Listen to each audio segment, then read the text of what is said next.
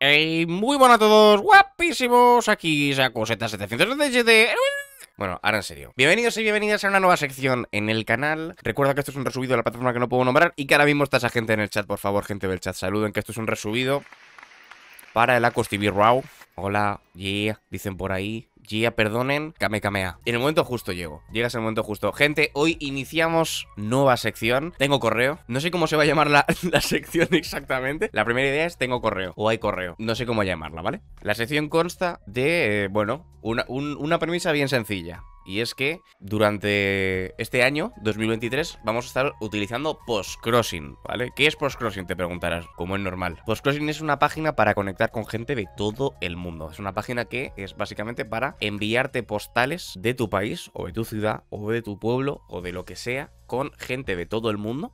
Tú pones tu dirección y recibes una dirección aleatoria de alguien del mundo. ¿Vale? Entonces tú le envías una postal y cuando esta persona recibe una postal, a ti te llega una postal de un sitio completamente aleatorio del mundo. Recalcar que este contenido no está patrocinado por PostCrossing, estaría guapísimo, ni es una colaboración ni nada, pero ahí está, ¿vale? Entonces, amigos y amigas, tengo correo. Gacha de postales, exactamente. El gacha de las postales. Tengo correo y, por gracioso que parezca, han sido dos personas diferentes de Alemania.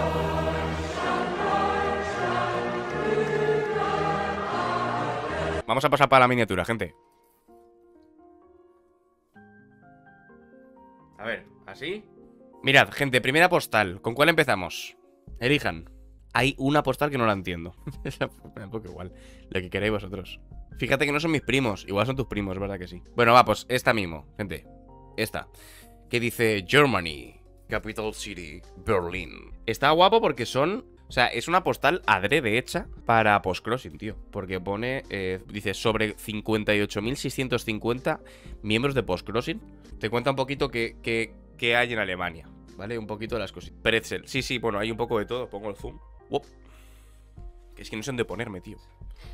Me tengo que poner aquí. Pues eso, te pone... Es una postal que está hecha adrede por la persona, entiendo. Porque te pone un poco de detalle de todo. Y que te ponga lo de PostCrossing aquí, que no se lee. Mira, ahí sí que lo vais a leer. Mira, os la enseño así si queréis. Ahí sí que se ve. El problema es que este foco hace flaco favor. Muy bonita, muy chula. La postal dice así, ¿vale? Os muestro por detrás tapando mi dirección,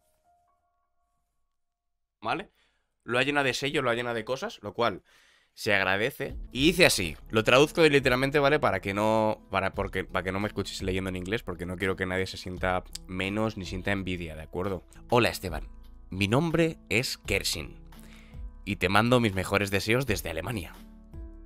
Tengo 47 años y trabajo como cartera. Básicamente, trabaja en el servicio postal. A ver... Sí, dice... Bueno, eso, que trabaja como en correos de Alemania, básicamente.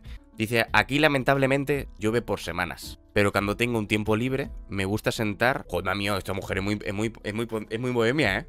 Dice, aquí llueve por semanas, pero cuando tengo un tiempo libre, me gusta sentarme enfrente de una hoguera. Y no entiendo lo que pone. Ah, bueno, y hacer crochet. Increíble. Así que muchísimas gracias, Kershin. La neta pintaba tela. Vale, y vamos con la segunda postal. Ahí está. Estamos esperando una tercera, por cierto. Ahí tenéis la segunda postal. Os la enseño por detrás. Ahí está. El sello está guapísimo, tío. El sello de esta mola un montón. Y este, lamentablemente, no entiendo nada de lo que pone. Solo entiendo el Hello Stevie. Es que no entiendo lo que pone. Os juro que no entiendo lo que pone. Y me da mucha rabia. Os hago zoom. Intentáis traducir. Mirad. Buena suerte, ¿de acuerdo?